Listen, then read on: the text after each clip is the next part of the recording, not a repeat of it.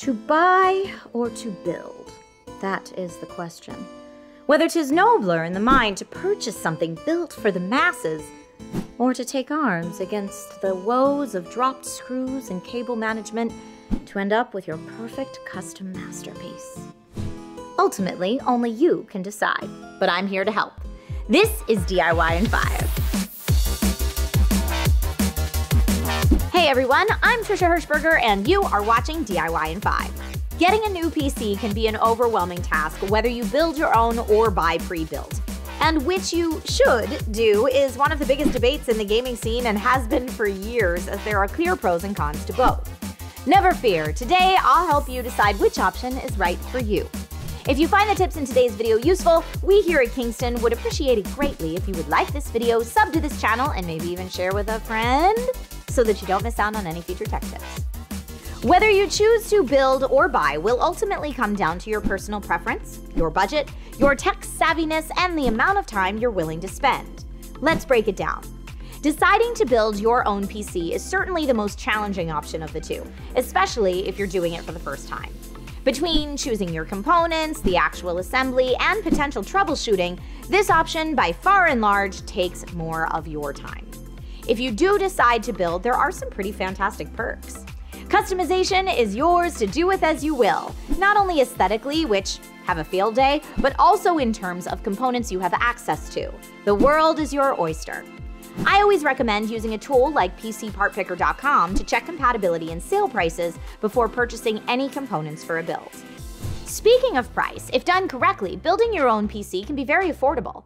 You know best which areas of the PC you can cut back on and which you'll need to invest more heavily in based on your needs. You can also shop around to find the best prices and sales on each component, and even go with some secondhand components if you really want a budget powerhouse. Plus, you save on the labor by assembling it yourself. Another added benefit of building yourself is that you're much more familiar with the inside of your system, making troubleshooting, replacements, and upgrades much simpler. These are all fantastic advantages for sure, plus the definite pride that comes when your DIY build posts for the first time.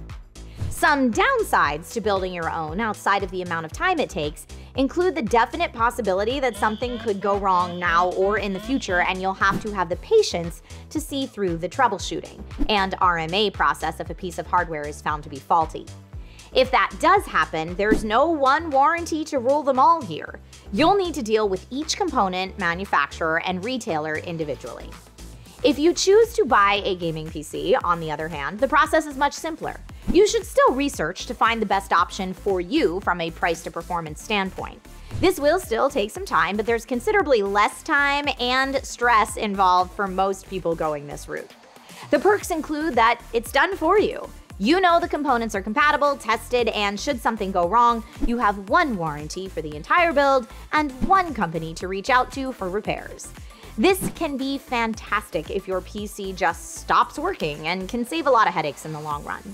From a cost perspective, buying a gaming PC usually costs more in that you're paying the labor for someone else to assemble, plan, and test it for you. That being said, I've seen some incredible deals on pre-built systems where the better bang for your buck was to go pre-built on sale rather than get price gouged on components like GPUs. Let's hope those days are behind us. The chip shortages, I mean. I still very much welcome the gaming PC deals. The downsides of buying pre-built, in addition to the potential cost, are that you'll be limited to what the manufacturer offers, which may be less than stellar PSU or motherboard offerings, aesthetics that are one size fits all, and usually preset budget, mid, and premium tier configurations.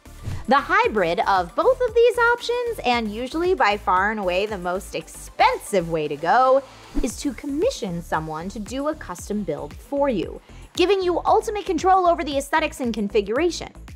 There are individuals and small system builder companies nowadays that specialize in custom builds for consumers, which I think is pretty rad. Ultimately, it's completely up to you whether you build or buy your gaming PC. Both methods achieve the same goal but take different paths of getting there. Let me know in the comments which method you typically choose and why. I currently have one DIY build I use for streaming and editing, and one pre-built gaming PC to run my games. I love my setup, but my build is due for a redo sooner rather than later. Share your stories below, and I'll see you next time.